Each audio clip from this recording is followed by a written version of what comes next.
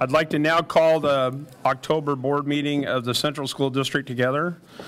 I welcome you to the Central School District Board meeting. Comments from the community are entertained during the time designated under Communications Public Comments. If you wish to speak to the board, please fill out a comment card and turn it into the board secretary or the board chair at the beginning of the meeting. These were out in the hall, and I think there's probably some on the table over there by Mr. Gorman. Speakers' comments in this forum are limited to 3 minutes, but the board welcomes additional information in writing. Personnel laws prohibit the board from hearing public comments about an individual in an open meeting. All complaints must go through the board's approved process as outlined in Board Policy KL. This form may be found on our website or by calling the district office. Typically, a speaker's comment is taken under advisement to allow time for the board to review an issue. However, the board chair or other board members may ask a speaker for additional information or may convey to the speaker some information that addresses their concern. Please note on the speaker card if you would like to receive follow-up in communication, and if so, what avenue is preferred. Thank you again for your attendance at this meeting of the Central School Board. So at this time, Superintendent Cabisto will present the agenda and any changes. Yes, we are going to make one change. We are going to move up item 5.2b, the Central Education Association representatives, because we have students from Talmadge that are here to present. So we're going to adjust that. So in the as you look at your agenda, we will go Central ASBAC, Central High School ASBAC, Web first, so CEA and their representatives from Talmadge to present first, then the Central High School ASBAC followed by Central High School Power Peers. So that's the adjustment that we will do there. Okay. So at this time, I guess we're going to start with staff recognition. So we sort of have a surprise, and so I would ask if I could have come forward both Mr. Mike Kelly and Henry Bartle, who please feel free to have a seat right there in those chairs, and you can stand. And so they are here today to share a story about one of our employees. And so I'm going to turn it over to them to start, and then I'm going to add a little bit after they share their information. So thank you, gentlemen. Good to have you here. September 19th, 7:26 in the morning. I know that exact time because it was about the time I was calling 911. We had an incident at the airport. One of our pilots crashed his plane. The plane got inverted, skidded along, and ended up over in the dirt. And if you can imagine that time in the morning, no one was there. I mean, it was empty. And I saw it from about 300 yards away. Henry saw it from inside a plane that you were starting up. We were getting ready to fly to Reno, and it's like, oh, this is really bad. This plane was inverted. Where the pilot should be was gone. I mean, it was the cockpit was totally missing. We ran over there, and the plane was exceptionally heavy, and all of a sudden, this person shows up, and I'm going to have him stand up. Jared, please. Without this person, we would have never been able to lift this plane. Come on up here. We got out there. Mike says he's ready.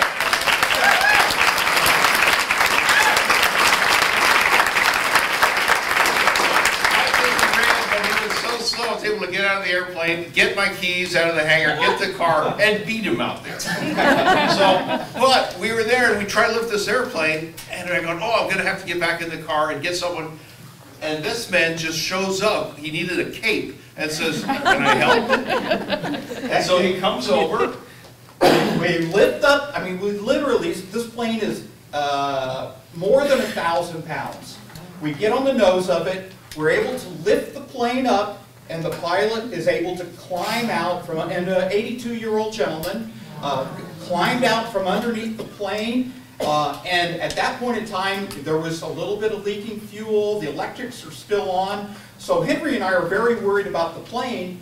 Jared takes the gentleman over, and then he's got his gloves on. He's got him down. He's doing first aid. It was amazing.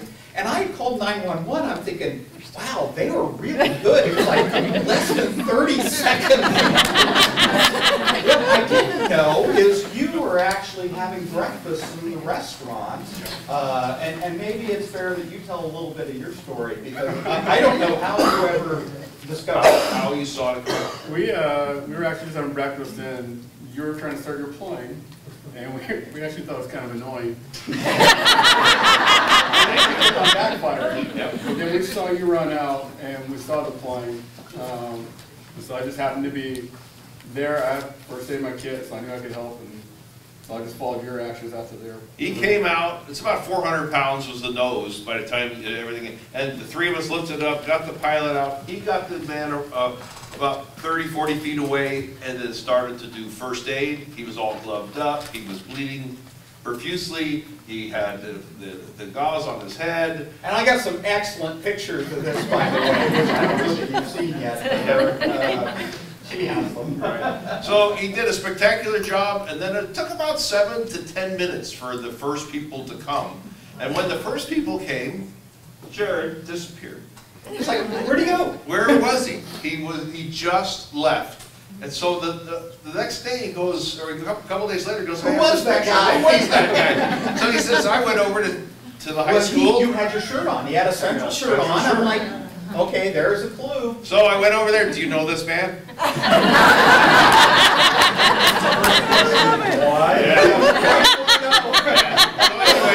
He's wanted. I said, I don't need his name. Then they sent me over here. They were wonderful, and he definitely needs recognition for all the help, because I would have had to get back in the car, run back to get someone else, come over there. Here, this guy is definitely where his head should be, is definitely flat on the ground, and it looked bad.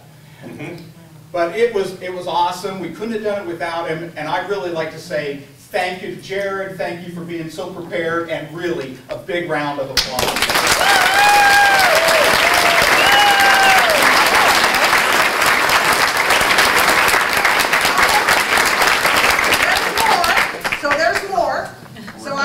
These guys are done, but I also was informed we had an accident out in front of the high school this past week. And lo and behold, one of the first responders also to support 2 of our students was Mr. Presler. So with that, Mr. Presler, this says, certification of recognition is hereby awarded to Jared Presler in recognition of his extraordinary personal action to successfully serve and support the greater Independence Monmouth community, granted on this day, 8th of October, 2018, at Henry Hill Education Support Center, Independence, Oregon. Thank you.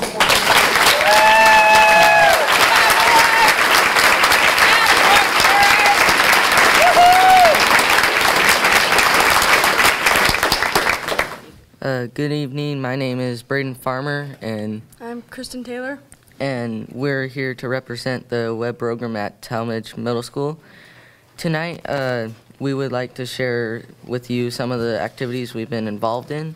Web is an 8th grade leadership program designed to help 6th graders with the transition to middle school. And our goal is to make the culture at Talmadge Middle School a place where everyone belongs. And over the summer, 68 8th graders spent over 2 days in training in preparation for the 6th grade orientation. In August, we spent 2 days running the Cougar Camp for 257 6th graders and doing a variety of whole and small group activities. In September, each of the 6th graders were welcomed to a personalized note with their web leaders little group meeting. And we are currently meeting with our 6th graders in small groups as we get to know them better. At the end of the month, we will celebrate the first 2 months of middle school with a harvest festival planned and operated by all the 8th graders and web leaders. Our mission throughout the year will be to continue the small group activities, individual tutoring, and character lessons as a whole class. Thank you for your time and support for our program. Thank you. Hello. My name is Jaden Adelot, and I'm representing ASBIC. I'm the vice president this year, and I'm happy to share what's been going on for us. This week we have a lot going on. This is our homecoming week, and so today we had our kickoff court assembly, and afterwards at 7 o'clock tonight we have powder puff volleyball going on. Tuesday we have our Another evening activity, we'll be doing tie-dye at the high school. Wednesday, we have powder football going on. And Thursday, we have our another homecoming assembly. This one is more fun, and it's more of a pep assembly. And the evening activity is Amazing Race. And then Friday, we have some new things going on.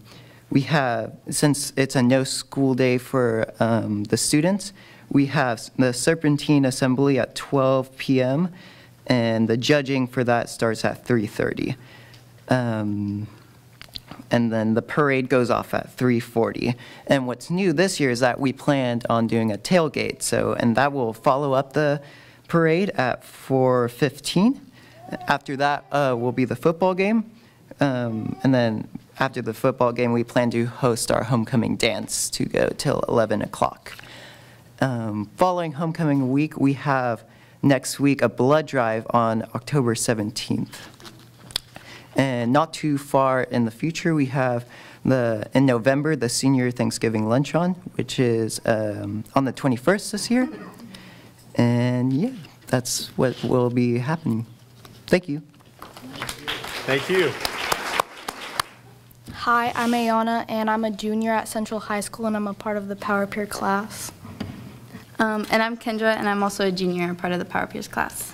We are currently working on a video for the pantry, which is going to be about everything we have in the pantry and like where it is.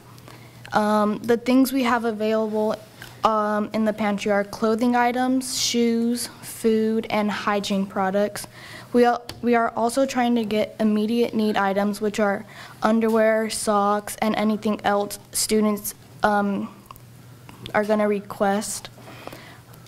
We will need the community support on helping us get these items for the pantry and students who request them. Our pantry group is also working on writing a grant.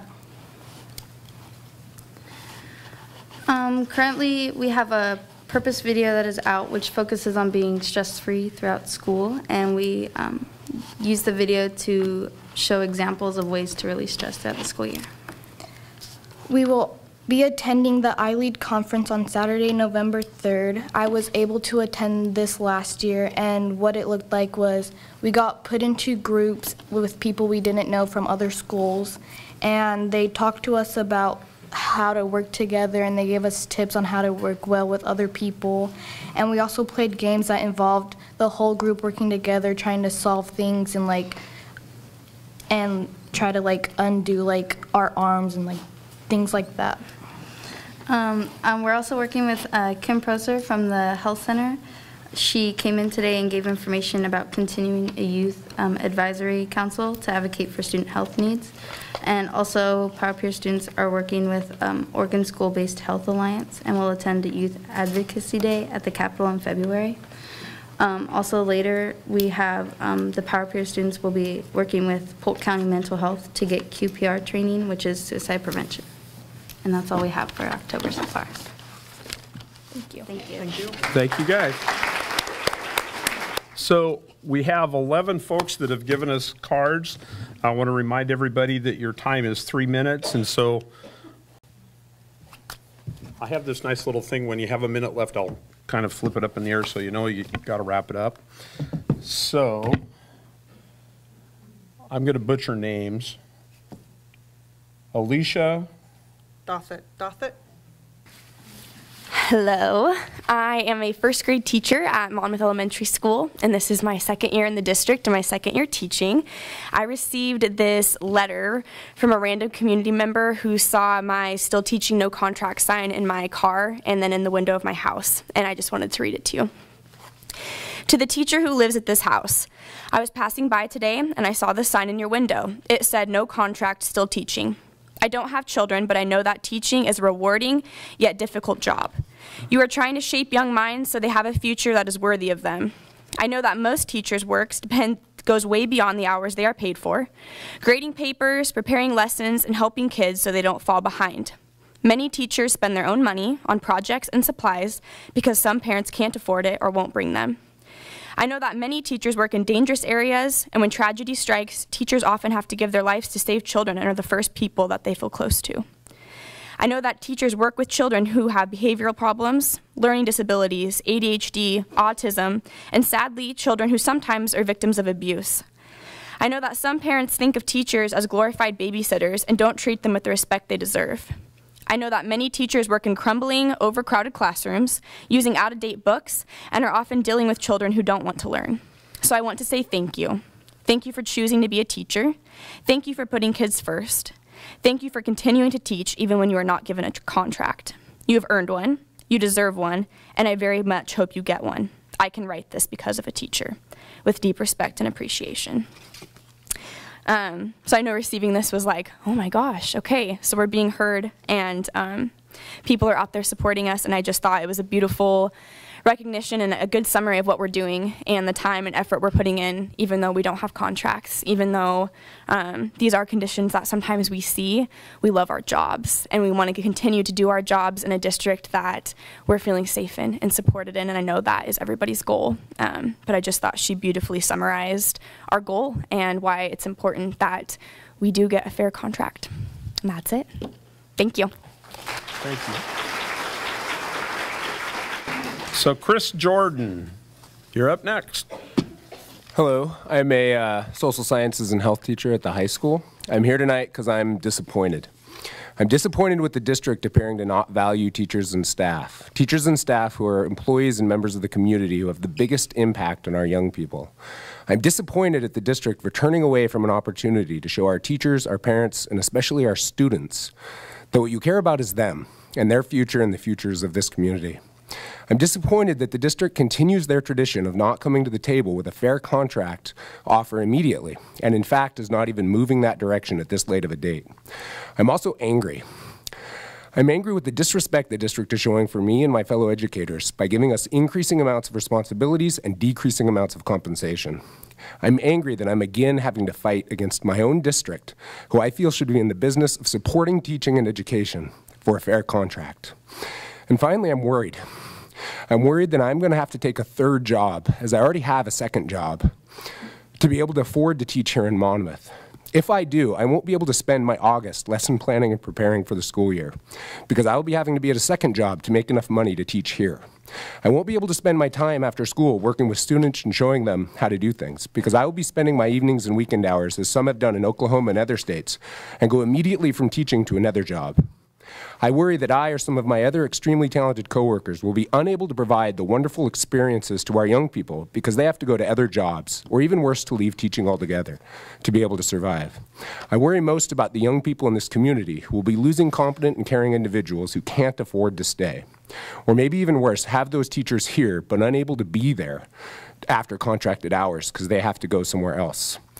Lastly, I worry for the damage this is doing to the relationship between the district and the teachers. This relationship is in a fragile state based on previous leadership actions, but the distrust, fear, frustration, and anger are about to return even greater than before without the district being able to present a fair contract to us. There's been a lot of talk about the culture of trust and relationship being built in the district, and we're in danger of failing that without a fair contract being offered. Please offer us a fair contract. Thank you. Erin Marr. Good evening. I'm a parent of a student at MES and at Talmadge. On Friday, when I arrived at MES to drop my daughter off, we saw the friendly faces of teachers who were standing out in the rain, holding signs that read, "No contract, still teaching." I had two reactions.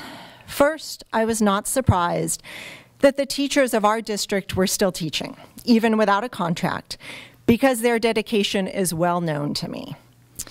Second, I was saddened to know that they were in this difficult circumstance, that they were proceeding to do their jobs without the security of a fair contract that would guarantee them the pay and benefits they deserve. I explained what the signs meant to my daughter and wondered aloud how we could support them.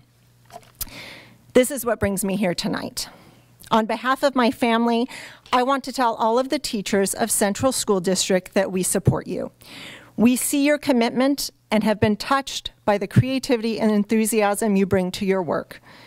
We see how you make personal connections with your students, and we see the impact that those connections have on their lives.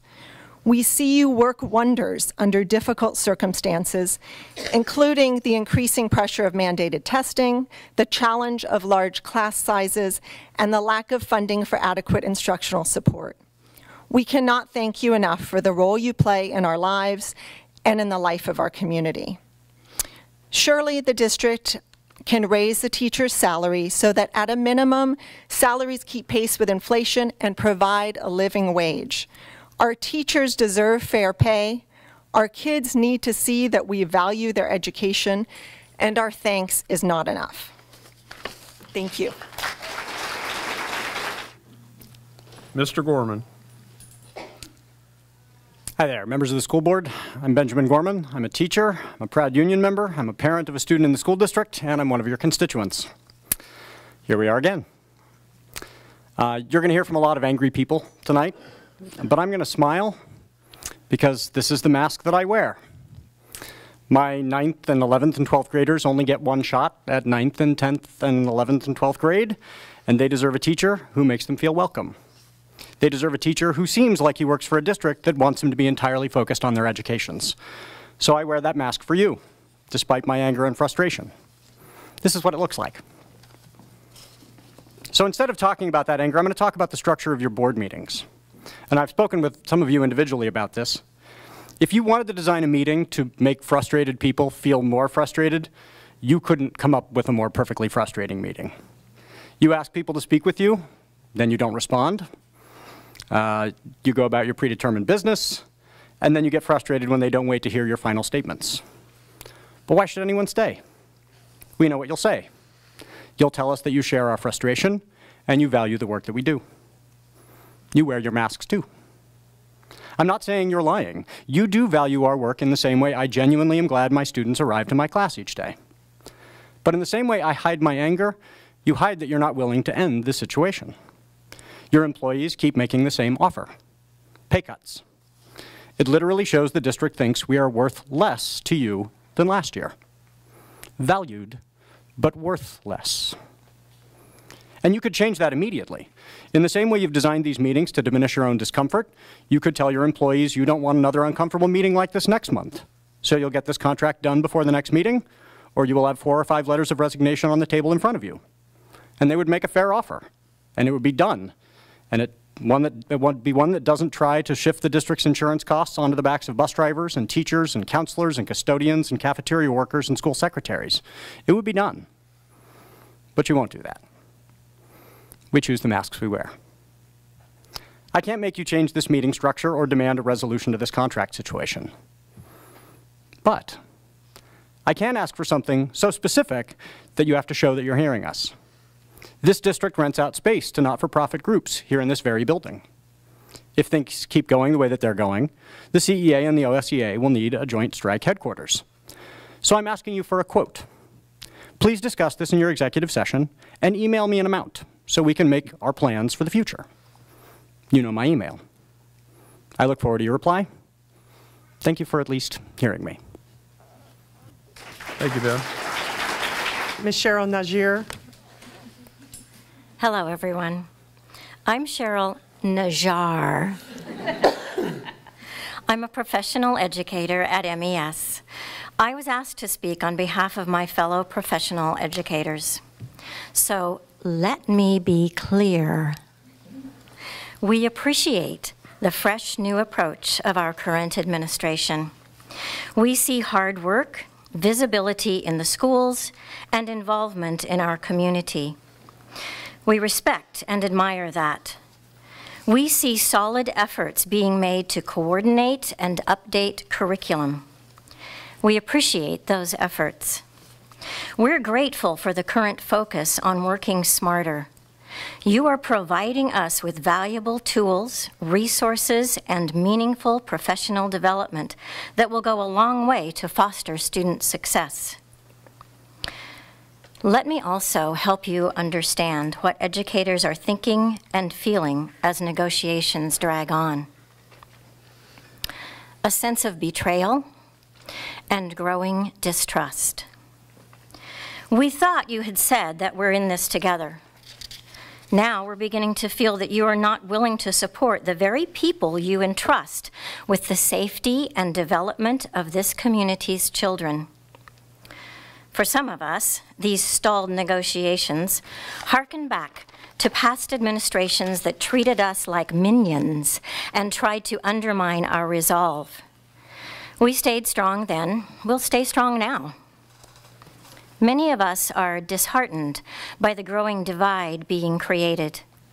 We know the union's goal is to see that members are being treated fairly and to maintain the buying power of our salaries as the cost of living increases. We wonder what the district's goal is. I feel certain that district administrators want to stop this wound from festering any further. So let me be clear.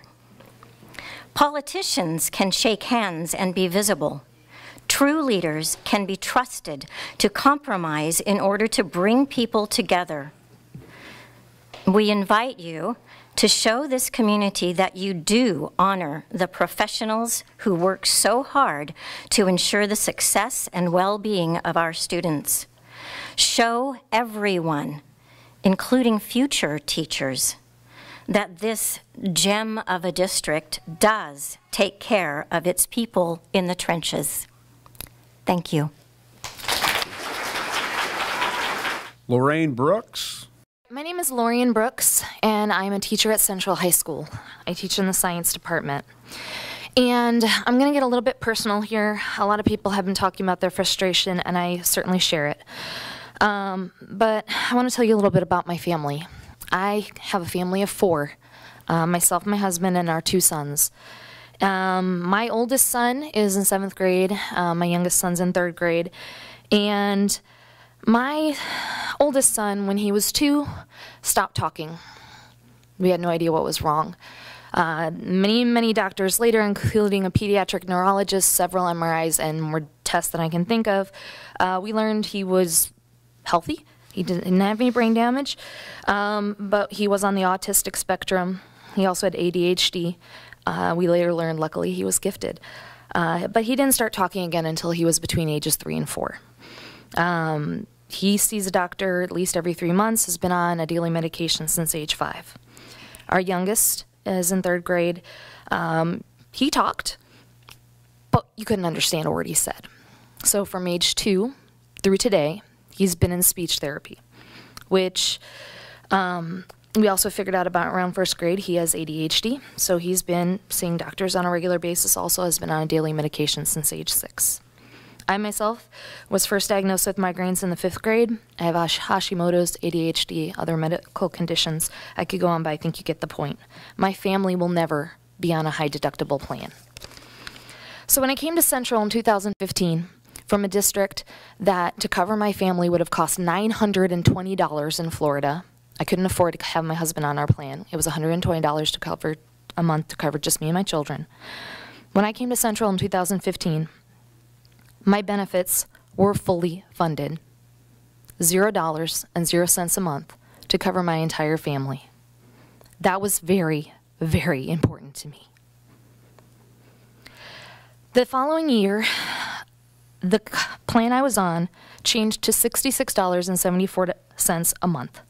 So I went from having a fully covered medical benefit as part of my paycheck, part of my salary, to paying $880.88 that year. The following year, it almost doubled, $130.06 a month, so I paid out $1,560.72. This year, at the rate that it's going, at $232.60 per month, I will lose out of my paycheck $2,791.20 in just 3 years.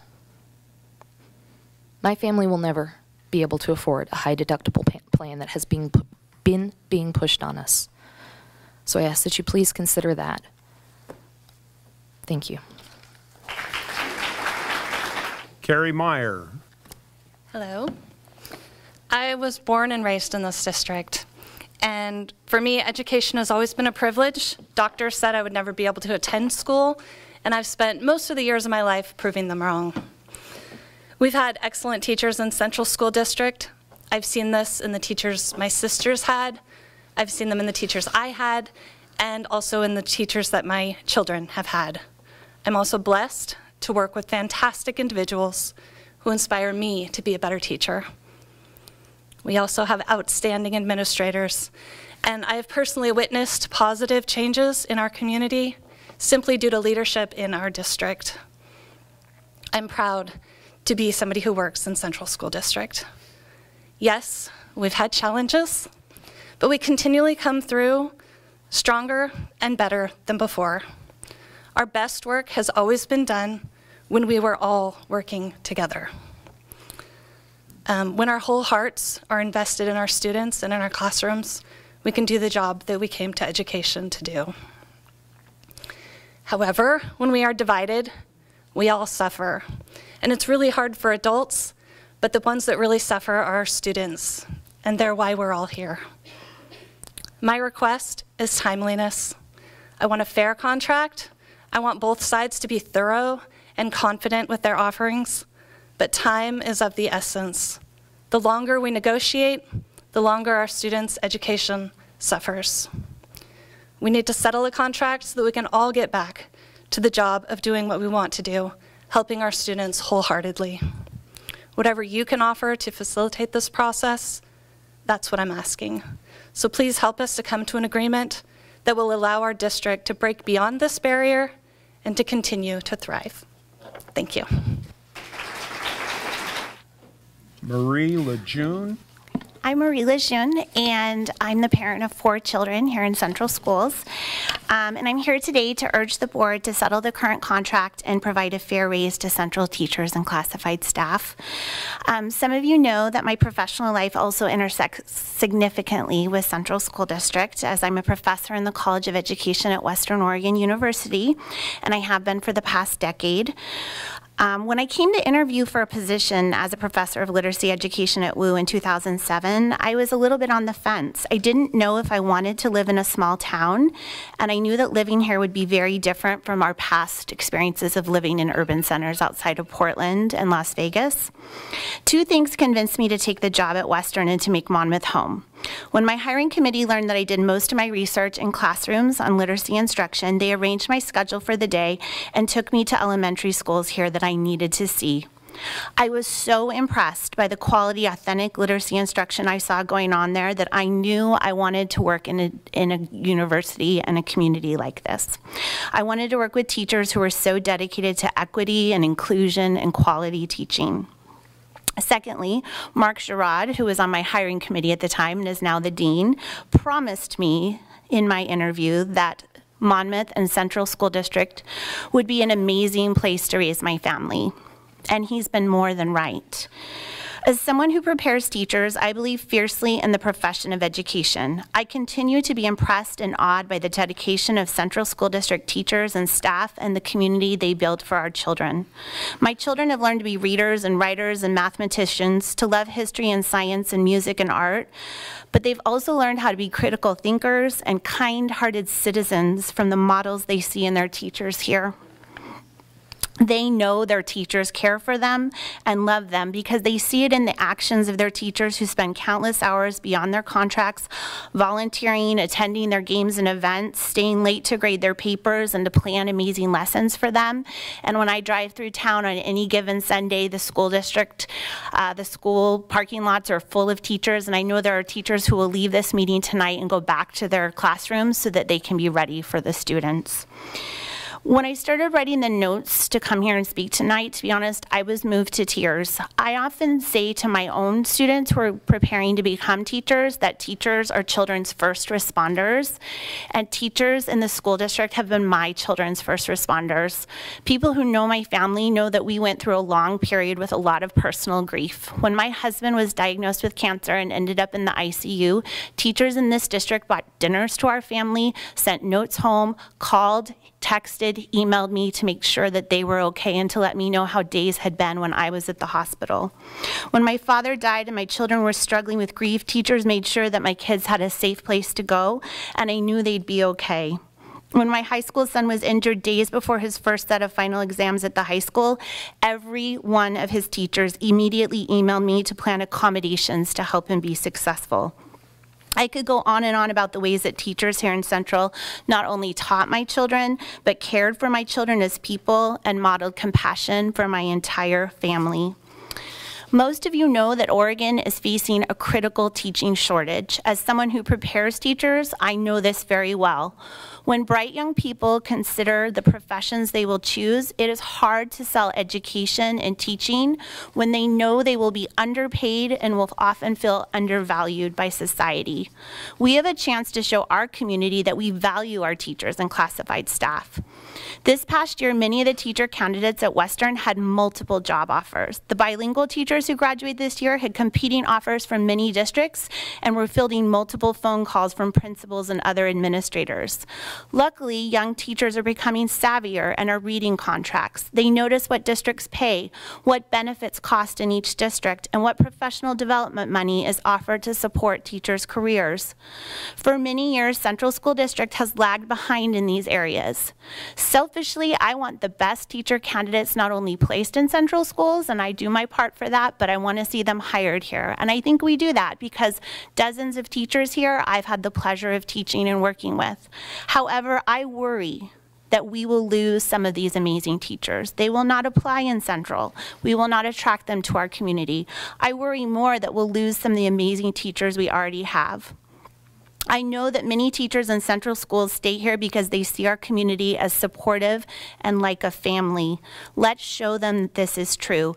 Let's take care of teachers and staff. Let's make sure that their families are taken care of and that they're not taking pay cuts. I urge you as a parent and an educator to invest in our community. And I want to say thank you so much to the teachers here who've made a difference in my children's lives. Thank you. So Lori Zamansky. I'm Lori Schmansky, and I am a teacher at Central High School, Language Arts and Yearbook, and I have been teaching there for 20 years.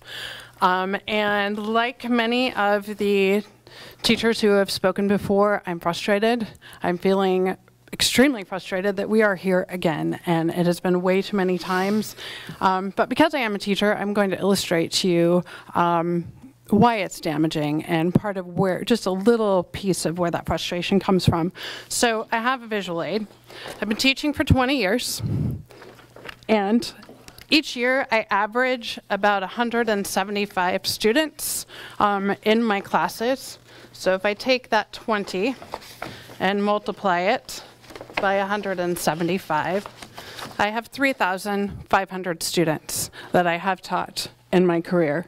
The number is probably a little higher than that, but that is the way averages work. The next number is a little tricky. My English department and I tried to confer and figure out exactly how much time do we spend grading papers, and that's a number we don't like to talk about because it's a little scary and a little intimidating. I average 10 to 15 minutes per essay per kid. If it's AP, it's about half an hour, which means one class set of essays takes me a good 8 hours. So we talked and we conferred, and I came up with a number of 2 hours per student per year, which is probably a pretty low ball number, but I feel that it covers kind of the high end and the low end, and in my teaching career I've taught just about everything, so 2 hours. If you multiply 2 hours by 3,500 students, you get a total number of 7,000 hours grading. And that number seems a little abstract, so what I did was I took it out of work days. So divide that by 8 hours in a day, and you get 875 days. And our teaching contract is 190 days, right? So if you take that number, 875, and divide it by 190, which represents a contract year, the number is 4.6 years. 4.6 years. And the thing is about that is I don't grade at school. I grade before school, I grade after school, late into the evenings, weekends, and vacations. So that's basically 4.6 years that I personally have given the district for free. And my colleagues standing behind me, I know many of them have done more than that. I I also know, and they will all agree with me, that on any given week we spend much more time planning than we do grading. So you can take this number and you can multiply it at least by 2. And now the number is 9.2 years in my 20 years that I have given the district for free. So I get the teacher sacrifice, but this seems extreme. And the thing I think that infuriates me the most is that I can give this kind of sacrifice, just me, not counting all these people standing behind me, and somehow the district bargaining committee is offering a payment that says my reward for this sacrifice is getting paid less this year than last year.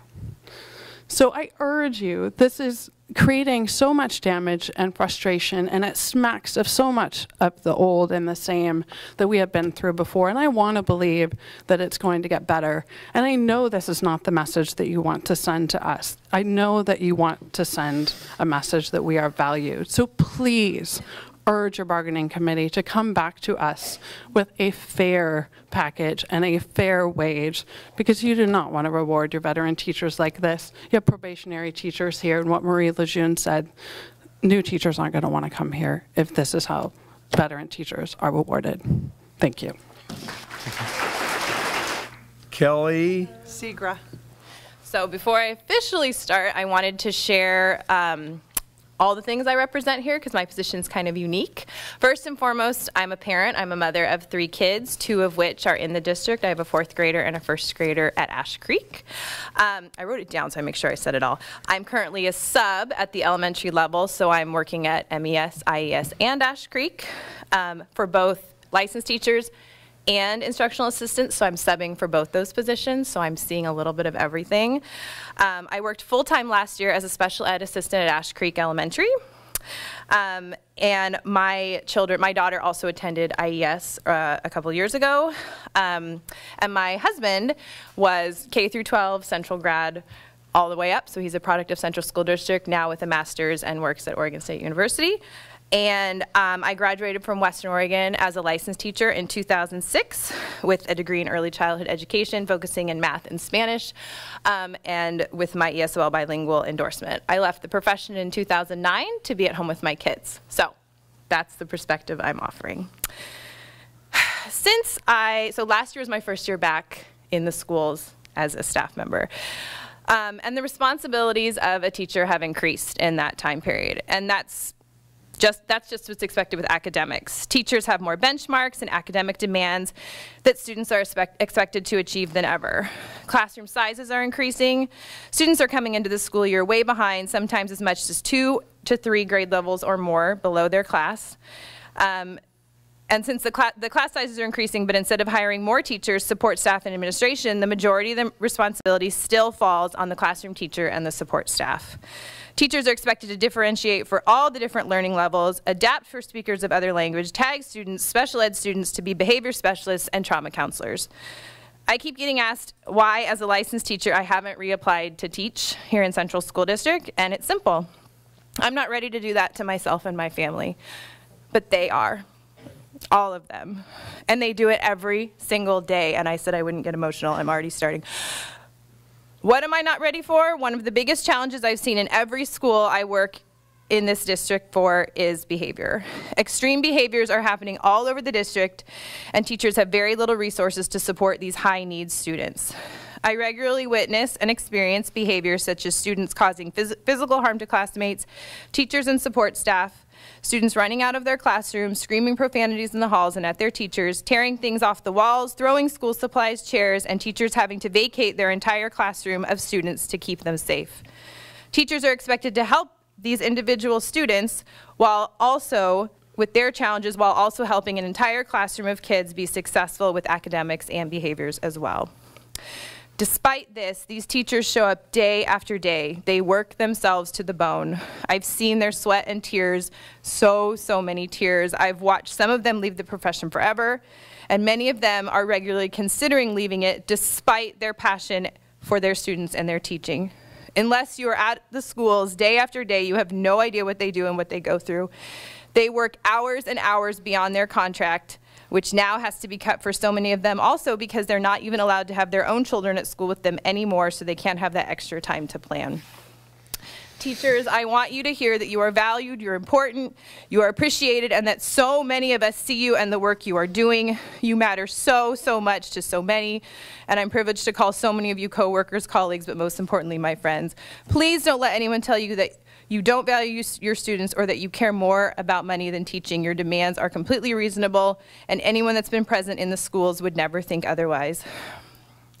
I could go on and on about what we actually need is smaller class sizes, more staff, counselors, behavior specialists, classrooms for students to help learn how to control behavior, assistants for every classroom, and more.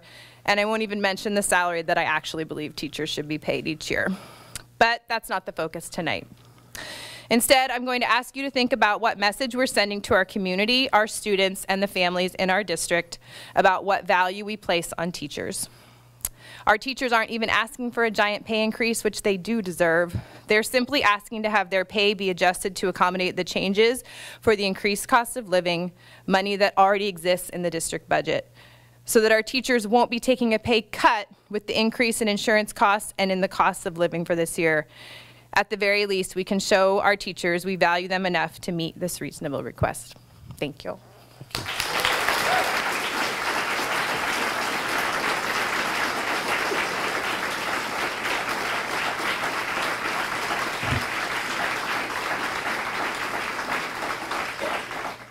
Claudette Garcia. I'm Claudette Garcia, and until a week before school this year, I would have been starting my 24th year in kindergarten. I had Steve's kids. I've been dedicated to this district. I've been working here for 25 years. And so a week before school, I was told that I would be moving to 3rd grade. Rather than grieve it, I chose to embrace it. And what that meant was I had to transform my classroom from a kindergarten room to 3rd grade. Now, with $100 that the district provides, that wasn't enough money to do that. So, since the beginning of school year, I have spent out of my own pocket $2,436.80. I've done that because I'm committed to my students.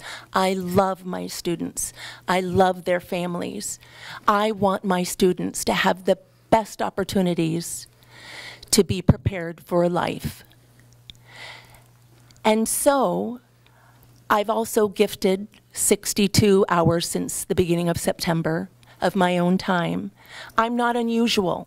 This isn't unusual. There are people behind me that have given their own money, given plenty of their own time. And so that's how teachers commit themselves to their students and community. And I ask, how does the district commit itself to their teachers? For a teacher who's been devoted to this district for 25 years, you would be asking me to take a pay cut. I don't think that's right. I don't think that's fair. And so I urge you to reconsider. Thank you. I'm going to read a statement here, and then we're going to take a little break. As the board president, I want to thank all of you for your presence today at the board meeting. Your voices are important to us as we continue to move the district forward, focused on the central school district goals of student growth and achievement, family engagement, community partnership, staff leadership, and continuous improvement. Based on initial interviews when the district entered into the convergence process, staff shared that transparency was important, especially on big decisions. With the leadership of Dr. Kabista and her belief in this approach, we've been upfront and transparent from the beginning of our negotiations, including sharing our financial offer early in the process. The district also, under her leadership, decided to remove the district's legal counsel from the negotiation table to have a more open and honest communication and conversation about the contract, which I feel is a part of the bargaining team we have. The board and district, under the direction of Dr. Kabista, feel it is important to look at the big picture of where we need to go as a district, which you all have so eloquently developed by our district strategic goals. We will continue to listen, work on our relationships, and develop a positive work environment to support students, staff, and the great communities we serve. We hear your concerns. We appreciate and value both our classified and our licensed staff and work that they are doing as we continue to work towards settlements in our collective bargaining agreements that are fair, equitable, and sustainable. And sustainable is the important piece. So at that, we're going to take a 5-minute break. So if you guys don't want to stay for the rest of the board meeting, you can go ahead and leave. And at that, I call a 5-minute break. So Denise, you're up. You're on stage. I just want to share a couple of things with you. Our classified employees represent 1,748 years, 1,748 years, 6 months, and 19 days of service to this district, with the average employee having worked over 9.55 years. We take to heart the level of responsibility we carry in being a positive role model for our students. We cherish every moment, even in the toughest days, because we see up close the need our students have for caring, concerned adults in their lives. We fully grasp that the level of need is different for each student and that we may be the only beacon of light for some. It's a heavy burden that we all carry gladly, and we work hard each day to recognize and meet those needs. We are fully dedicated to working for students, but we also need to watch out for each other and our own families. And sometimes it's harder to ask for our own needs to be met. But I'm asking you now to please give my fellow caring classified employees a fair and meaningful contract that allows them to feel protected and cared for, so they in turn can meet the needs of their own families. Thank you. So, Cease, we're down to you.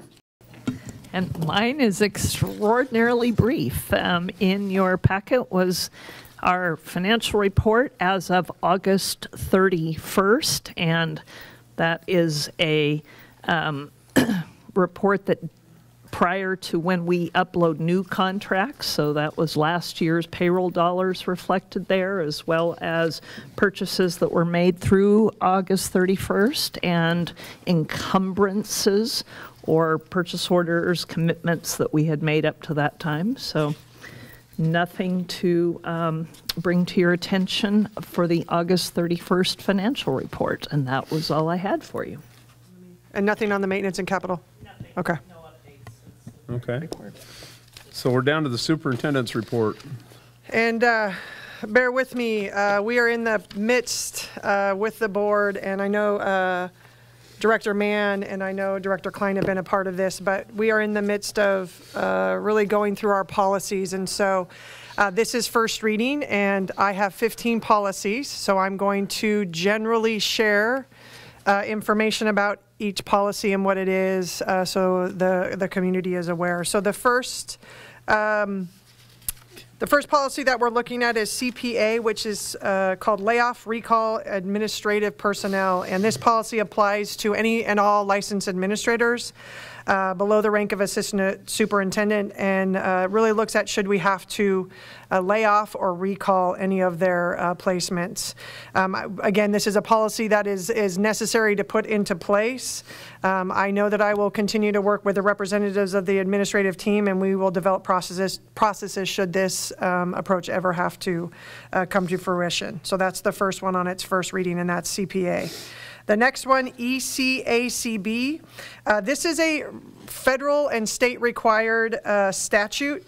It deals with unmanned aircraft systems, aka drones. We are required by law to have a policy that should we have any employees or district programming that may have drones, that we have to have this policy in place. A little bit different in our community because we have the air park. There's actually more or higher restrictions for us. We actually cannot use drones in this area, but we are required by law to have this should we have to at some point if we want to have that type of program. Just I want the community to know that is something that we're going to continue to look into if that is something that we go towards in the future, but the process and the statutes that we will have to follow because we are near an airport is pretty extreme. But again, if we want to move in that direction, so that's the first reading because this is a required policy both at the state and federal level. The next one is EEA under the support services for student transportation services. And this really is a policy that's a description of who the district will provide transportation for. It really updates the policy from No Child Left Behind to recognizing the Every Student Succeeds Act, also known as ESSA, and I'm going to refer to ESSA multiple times within the policies. What's unique about this change to this policy is there is some new language that supports students who may be victims of violent crimes. And so there's some updating that we need to move forward with. There's also additional language regarding the notification and information of transportation officials for students who have medical or behavioral protocols. And I know that both our Director of Student Services and our Manager of Transportation are continuing to develop those systems as we move forward so that communication becomes more clear, and this policy helps us move in that direction. The next policy, GBEC, and again this is tied to personnel issues, is focused on a drug-free workplace. This is a new updated version of our previous policy, and again this policy promotes safety, health, and efficiency by prohibiting unlawful manufacturing, distribution, dispensation, possession, or use of a controlled substance or alcohol in the workplace. So again, it is an updated policy that we will be moving forward with. The next one is GBK-KGC. You're going to hear the KGC later. I'm not going to repeat it twice, but it gives the same amount of information. The GBK stands for personnel. The KGC is more community-based. So again, when we do policies, at times there are multiple policies that not only are tied to personnel, but also when we do have community on our sites. This is in regards to the use and distribution and sale of tobacco products or inhalants, delivery systems by staff, and others prohibiting that on district premises and facilities. And so again, this is just an updated version of this language. There is more information in there if you want to look at that, but again, this is an updated, and you're going to see that also at the end in the KCGC one as well. The next one, GD, is a personnel, and this is very important to me. This is called classified staff and classified staff positions. This is really recognition that we have, and they are important in the work that we do, classified staff. And so this policy just articulates that they do not have to hold a license, that myself or designees can designate classified employees within their positions. Obviously, we're going to follow within the agreements that we have with the OSEA Association, but really working to show what those essential job functions are, titles, what that work would be performed. So this is a new policy, and very important that we move forward in having that within our policy manual. The next one, GDA, is also a personnel tied to instructional assistants, and this is really a policy of what that looks like and how you become an instructional assistant in that process. You're going to see some small edits to that policy change that really is referencing that hiring is done at the building level and or through human resources. And there's also a slight change in language. Title I is now called Title 1A, and so there's a shift in language there as well. The next one, GDI, again, is tied to personnel, and it is talking about classified staff assignments and transfers.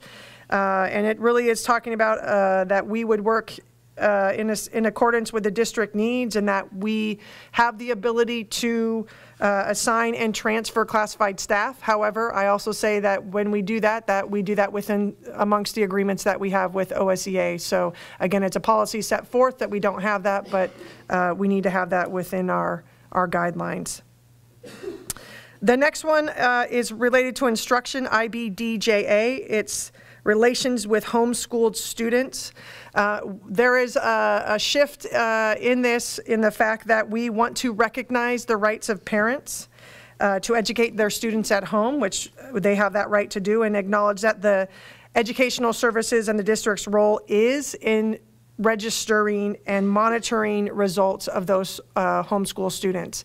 What's important about this is it gives us language and clarity for what the district will and will not do or provide for students that are homeschooled. And again, it goes into detail specifically tied to interscholastic activities as well as activities in the school such as physical education, music, etc., because those are open and offered to homeschool students within a public setting. So again, that's clarity and how we work through in supporting our homeschool students. The next one, IGDJ, again tied to instruction, and this is one of the important things that I think is lost at times, and that is the activities, and this is specifically interscholastic activities and how they are a huge impact in the success of a student's education. So this is a policy that provides us a frame for interscholastic activities within our school district. We know that this is an integral role in character development, enhancement of the educational opportunities for students. This policy talks about language addressing compliance with Title IX, as well as the conduct of athletes themselves in a manner that is consistent with the letter and spirit of policies, rules and regulations of the district, as well as the Oregon School Activities Association, and really specifically focusing on the sportsmanship approach to that. I want to commend, because last meeting our Power Peers did share, as well as in my conversation with Mr. O'Malley, who is our high school athletic director, that they are already working through some of these procedures.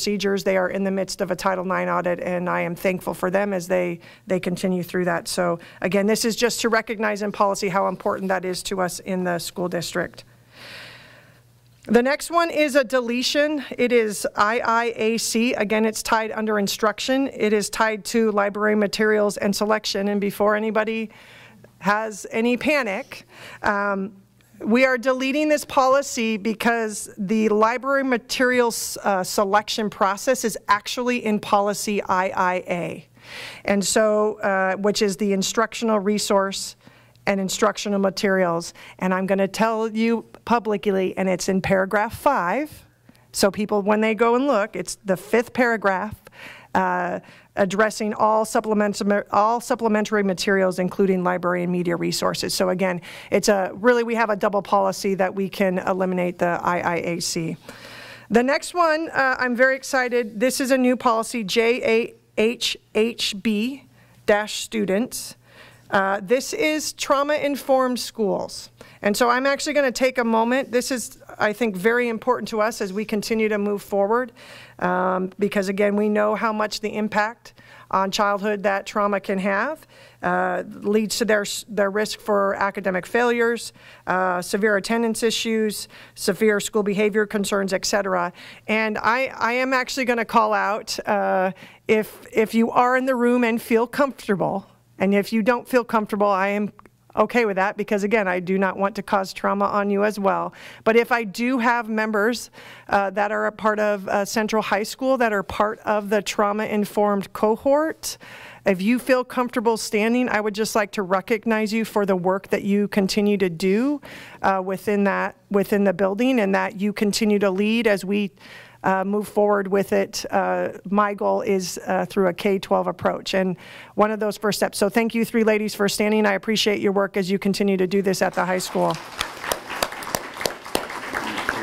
So this policy reads as followed. The trauma-informed approach to education is intended to improve attendance, graduation rates, and reduce incidents of behavior that can inhibit learning. The district recognizes that the developmental impact of childhood and historic trauma increases student risks for, but not limited to, academic failure, severe attendance problems, severe school behavior concerns, and possible chronic health concerns, which negatively impact student engagement and learning. The district is committed to providing trauma-informed schools and culturally responsive programs where all students feel included, welcome, valued, and supported, which I must also say is in one of multiple of our strategic goals that we have developed together. And where addressing trauma's impact on learning school-wide is integral to the district's educational mission. The district will strive to create physical and emotionally safe and culturally responsive environments where all staff, students, families, through effective professional development in school procedures and school practices and instruction in the following areas: understanding the widespread impact of trauma and the role of schools in promoting resiliency, recognizing the signs and symptoms of trauma in students, families, and staff, and integrating knowledge about trauma and social-emotional learning in children. The superintendent or designee is directed to implement a trauma-informed approach, which we are working on, to educate through the application of culturally responsive trauma-informed practices in the district schools and programs. So again, thank you for allowing me to share that, because I think this is a huge step for us as a district. The next one, KAB, is really tied to community relations, and it's really focused on parent legal guardian rights. This is an updated version to the current policy, and again referencing the Every Student Success Act, ESSA language, and it really is the definitions and procedures that will be used to implement parental requirements as it relates to the ESSA language. And then we also have in the packet the KABAR that goes with that. And then the last one is just, as I said, it's the community version of the prohibited use, distribution, and sale of tobacco products and inhalants delivery system. So with that overview, I'm going to just, to the Board of Directors, are there questions or concerns that you have in any of the policies? I have a suggestion, and that would be, I like the summary of the trauma-informed. That particular policy feels different to me. It feels really significant. I think it would be maybe next month we could do a kind of a deep dive review of where we've come from with our trauma-informed grant and kind of translate that policy into what it looks like for us specifically. So we understand as a board and as a district really what we're signing up for. I mean, all the language, I mean, everything makes sense. It's like, okay, we got to be prepared to actually do that. Yep. So. Okay.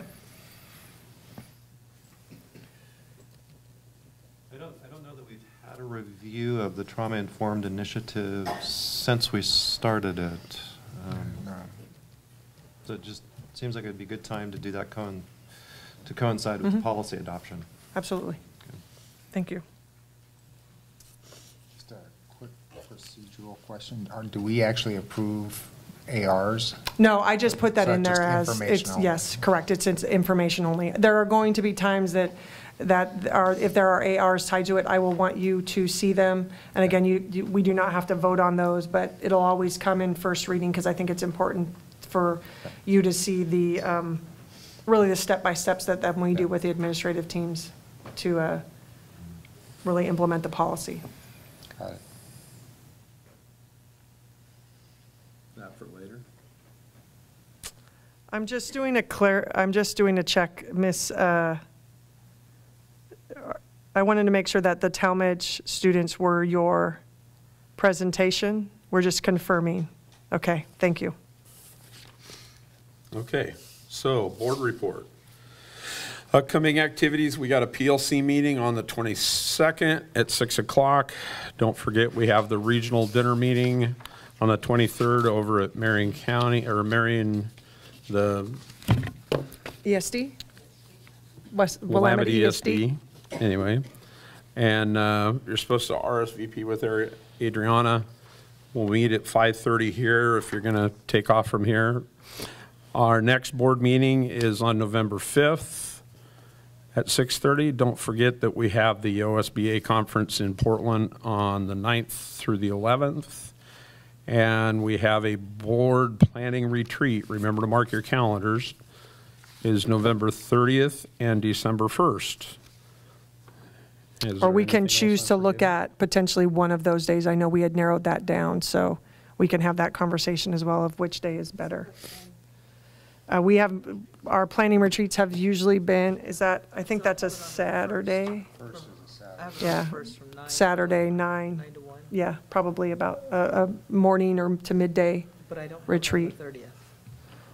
And I believe we may have scheduled on just the 1st, so we can move in that direction. Yeah, I think we have a placeholder on the 1st. I think Yeah. we should just confirm if that's what we still want to do. Saturday looks good to me. Yeah. It's my Okay, we're moving to my the. wife's birthday, but I'll come. Perfect. Make sure we So keep we're it gonna, short. we will make that change for the retreat just on the 1st. Thank you. So we're down to the consent agenda, so do I hear a motion to approve the consent agenda? Also move. Second?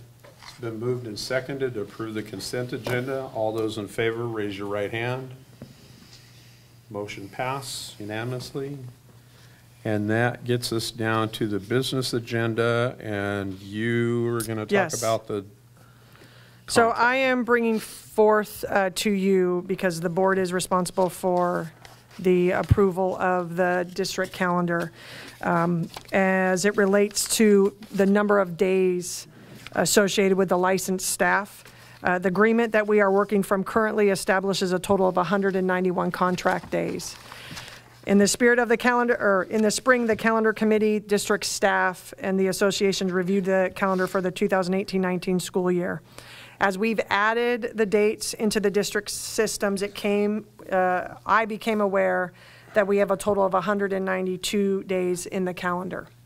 And therefore, it's necessary for us to shift one day as an unpaid day, which we have established as October 12th.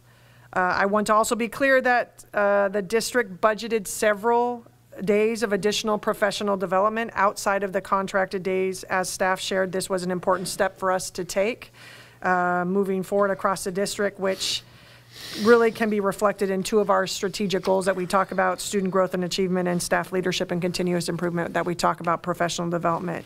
So with that shift, the licensed staff still receive their 191 days and the opportunity to earn additional dollars by attending professional development on the 12th. And again, we have multiple days that we have set aside from a district perspective for additional professional development. So I'm requesting an approval to amend the contract as presented, and again, we will, the calendar.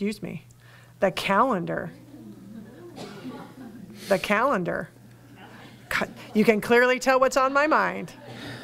Clearly tell what's on my mind. If we can move forward with the calendar. And then this spring, we will again work with the calendar committee to establish and look at, to make sure that we don't have this mistake again. So, can I ask a question? Yeah. So, I'm looking at the calendar though in our notes or package. So we have other unpaid days. Is that right? Like the 31st of August was an unpaid day. Right? Correct. So that there was some language that some staff flexed because there are 4 work days in the year. So there was a agreement that we have in tentative agreement with the union that we allowed some staff to work if they didn't want to work at the end of the school year. So some staff worked and some staff chose to not have that as a paid day, or as an unpaid day. So it's really, so any of the unpaid days then, so November 23rd, January 21st, are those also unpaid days? Correct. So those are really optional days then. Do we budget for those days? So some of those days are true unpaid days in the calendar, but we have budgeted several days outside of what I'm going to say, both the licensed and classified designated days to have additional PD. We have PD days built into the calendar, but we also have, and what was shared with me by staff in the buildings, that there was wanting to have additional days, whether that be given to the principals to have the flexibility, or if there's key things that we wanted to work as a district to offer conference style, or potentially have other trainings that we would want to offer as school gets out, for additional time for staff if they want to be a part of that, which again was one of the messages that was shared with me last year.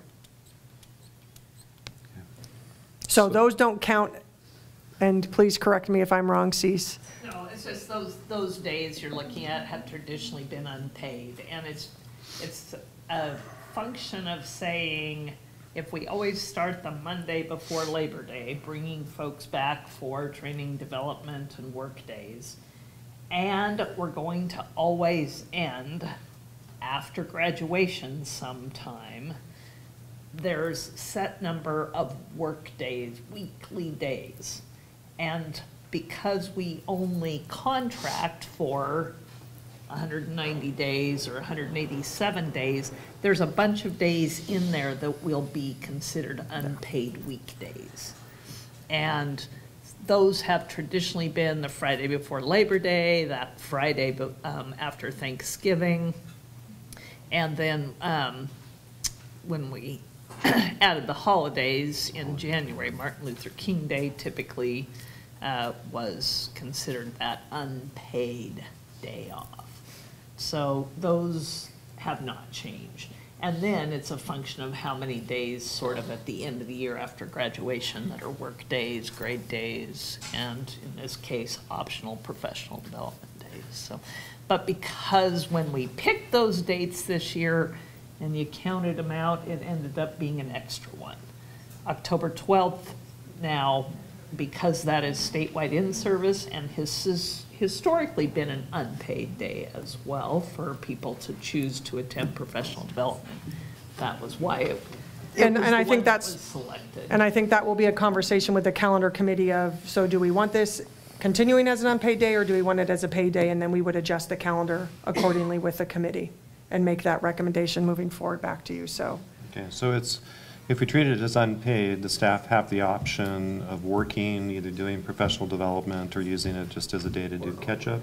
Or they choose However not they to want, work. Or they can choose not to work. It's really at their focused, discretion. and really we are being very intentional about the professional development. Right. That is to be used as a professional development day.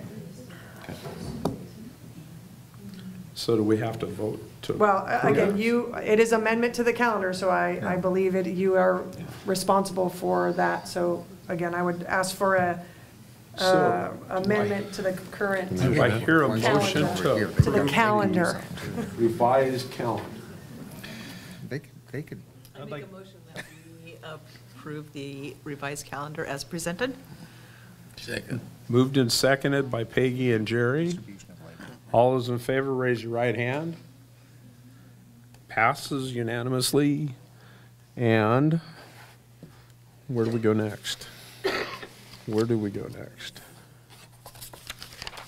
Comments from the board members. Comments by the board members.